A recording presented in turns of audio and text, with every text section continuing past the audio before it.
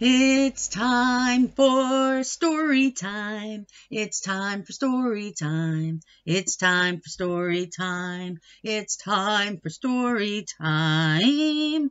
Are you ready for today's story? Great! I don't know if you're ready. Smelly Socks. You read the title with me. Smelly Socks.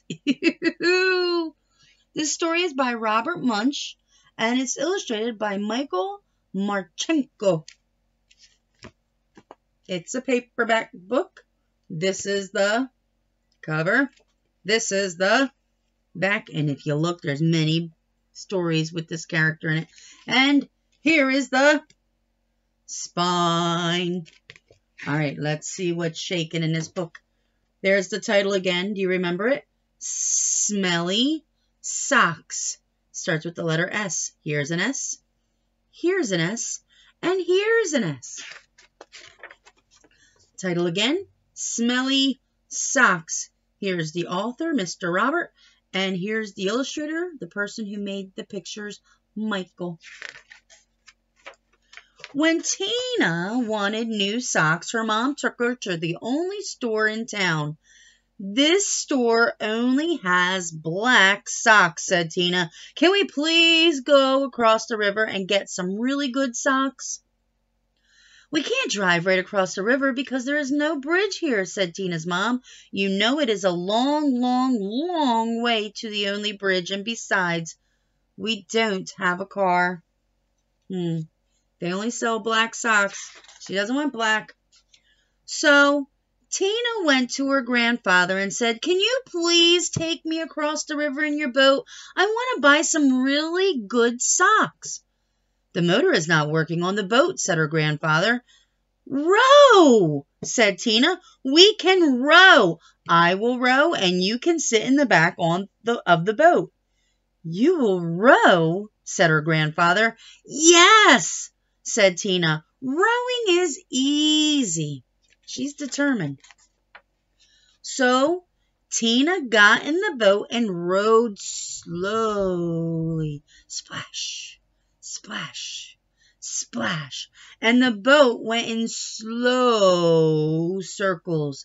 Swish, swish, swish. Tina rowed fast. Splash, splash, splash, splash, splash. And the boat went in fast circles. Swish, swish, swish, swish, swish, swish. This boat has forgotten how to row, said Tina.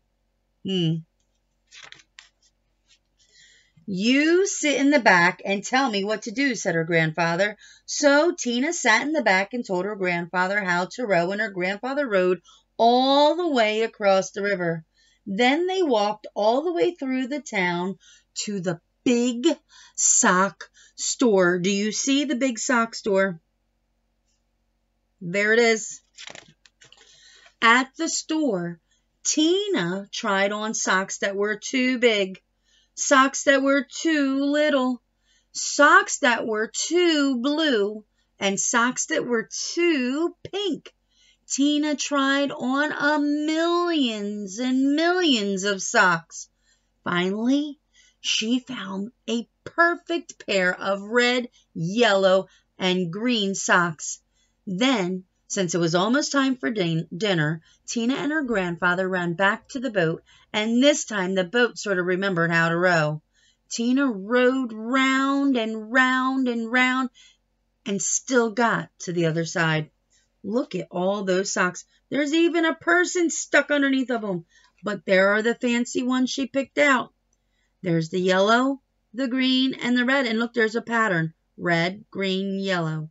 Red, green, yellow. When they got back, Tina ran home and yelled, Socks! Socks! Wonderful socks! These are the best socks I have ever seen in my life. Grandpa rowed me all the way across the river to get these socks. I am never going to take them off. Never? Said Tina's mother. Never, said Tina. Uh-oh, said her mother. Wonder why Mom said, uh-oh. So, Tina wore her socks for a long time. She wore them for 1, 2, 3, 4, 5, 6, 7, 8, 9, 10 whole days. Her mother said, Tina, I know you love these socks. Just let me wash them really quick. They will start to smell if you don't get them washed. Socks, socks, wonderful socks, said Tina. I am never going to take them off. After Tina wore her socks for 10 more days, the kids at school said, Tina, what a smell! Change your socks.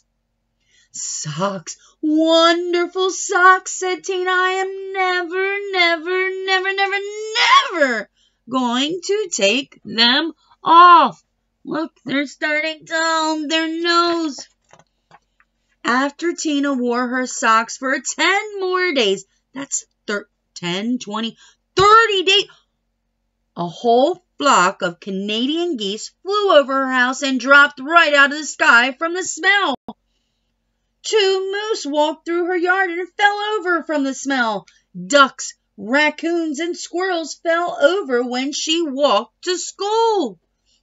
No one can stand the smell.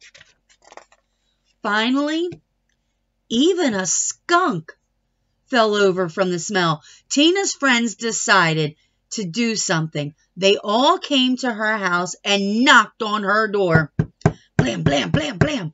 When Tina opened the door, they grabbed her and carried her to the river. Then they held their noses and took her socks off. Some of the kids held Tina, and some of the kids washed the socks. Scrub, scrub, scrub, scrub, scrub. All the fish in the river floated up to the top and acted like they were dead. The fish can't even deal with the funk. Look, he's even got on a mask like we're wearing now to get away from all the germs. The kids washed some more. Scrub, scrub, scrub, scrub, scrub. All the beavers ran out of the river and went to live with Tina's grandfather. They washed some more. Scrub, scrub, scrub, scrub, scrub, scrub. Far down the river, people said, how come the river smells like dirty socks? Do you know why the river smells like dirty socks? Finally, the socks were clean. Wow, said Tina, they look nicer when they are clean. Wow, said Tina, they smell nicer when they are clean. Wow, said Tina, they feel nicer when they are clean. Tina put on the socks and said, I am going to wear clean socks from now on. Look, everyone is happy that she loves clean socks. She loves the way they look. She loves the way they smell. She loves the way they feel. The beavers left her grandfather's house and went back into the river. The Canadian geese got up off the ground and flew away. The fish decided that they were not dead after all and jumped and splashed in the river.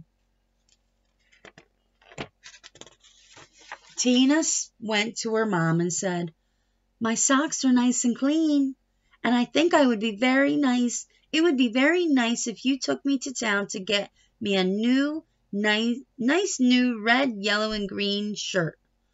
Promise to wash it, said her mother. No, said Tina. If I wait long enough, the kids at school will wash it for me. Oh. Uh-oh. So, did she get her shirt? It doesn't look very clean, does it? And look, whose hands do you think these are? And where do you think they're going? Oh, no, Tina. You are in trouble, girl. She is silly, isn't she? It was nice to meet the character Tina from the book. And like I said, there are other books that Tina is in as well. And maybe, just maybe, we'll have an opportunity to read another one together that has Tina in it and laugh some more. Are you ready to sing our goodbye song? All right. Count to 3. 1, 2, 3. Adios, mis amigos, adios. Adios, mis amigos, adios. Hasta luego, hasta mañana, hasta la vista, mis amigos, adios, mis amigos, adios. We love you. We will see you later. Mwah! You. Ciao, Bella.